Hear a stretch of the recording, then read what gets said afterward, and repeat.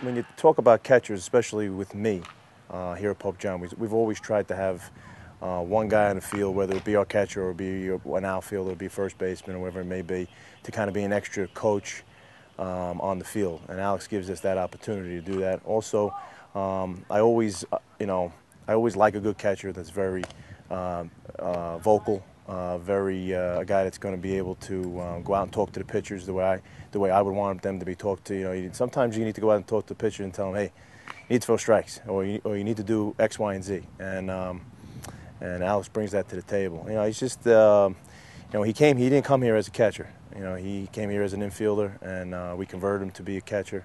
And he's really worked very, very hard to get himself as good as he is now. He's got a lot of more work to do if he wants to make it to the next level. I think he knows that, and that's why he works every single day to make himself better. One of the best players I've ever played with, best catcher I've ever, to catch me. And he calls a really good game, and he always knows what I like to throw. And we have a close relationship, and, he can always calm me down when he comes out on that mound. Debellis is not only great behind the dish, but he could also handle the bat, hitting over 500 this year. I got walked a lot this year, but when I got pitches to see, I hit them, and it's tough because you really don't know what to expect. A lot of curveballs, not too many fastballs, but I just tried to take a lot of things to the right and adjust to the curve. Offensively, some teams, pitch him carefully. Other teams go at him like yesterday against Del Barton.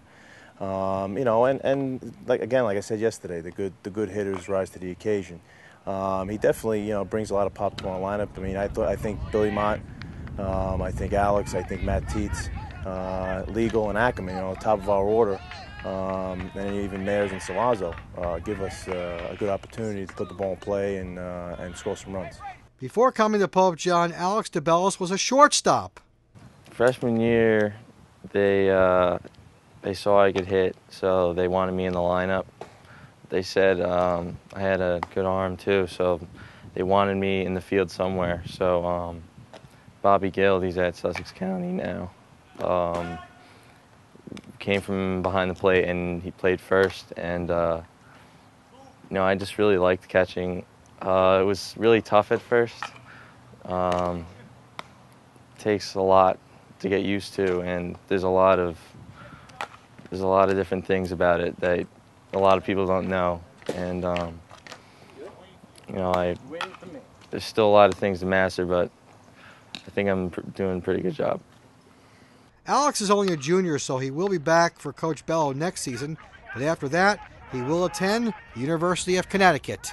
I actually went to 2 or 3 of their camps, and Coach pulled me aside after one of the camps and just offered me right there. And I really like Connecticut. I like their basketball. It's a good school, not only the academics, but there's other things to follow other than their baseball team. You watch the girls' basketball, boys' basketball. It's a really nice campus, and Coach Penders is a former pro. He was a catcher, and at the camps, he gave really good advice at catching, and I look forward to other things he has to teach me.